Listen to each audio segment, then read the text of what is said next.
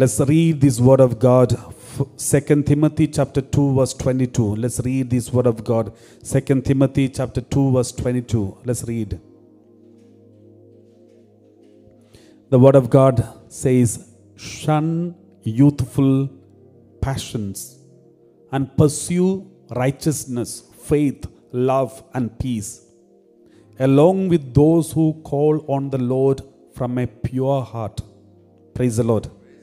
Shun youthful passions and pursue righteousness, faith, love and peace, along with those who call on the Lord from a pure heart. Praise the Lord. Thank you, Jesus. Praise you, Jesus. The Lord is telling us, everybody repeat after me. Shun youthful passions. Shun youthful passions. Pursue righteousness. Pursue righteousness. Faith. Love. And peace. And peace. Along with those who call on the Lord. Along with those who call on the Lord. From a pure heart. From a pure heart. Praise the Lord. Praise the Lord. My dear brothers and sisters, Bible says, if anybody wants to call on the Lord, they should be with a pure heart. Praise the Lord. Praise the Lord. Pursue righteousness, faith, love and peace, along with those who call on the Lord from a pure heart. Praise the Lord. Praise the Lord.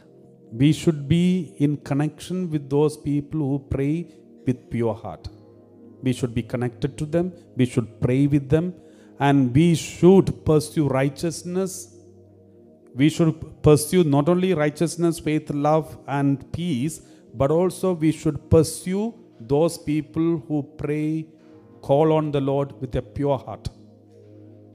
Praise the Lord. Praise the Lord. It's very important to be connected to those who call on the Lord with pure heart.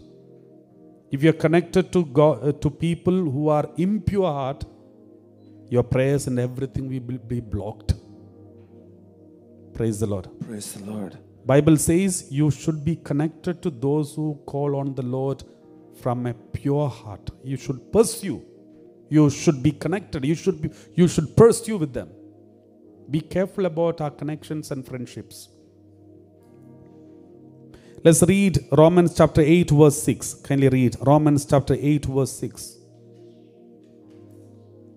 To set the mind on the flesh is death, but to set the mind on the spirit is life and peace. Anyone who is always thinking about how to satisfy the desires of the flesh, they are dead.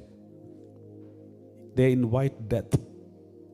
But anyone who is always thinking about how to satisfy God, how to make God happy, they will have peace and life.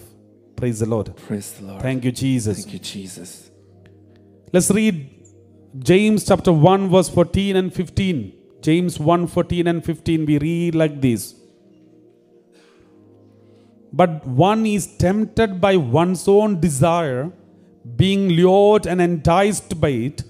Then when that desire is conceived, it gives birth to sin. And that sin, when it is fully grown, gives birth to death. Praise the Lord. Praise the Lord.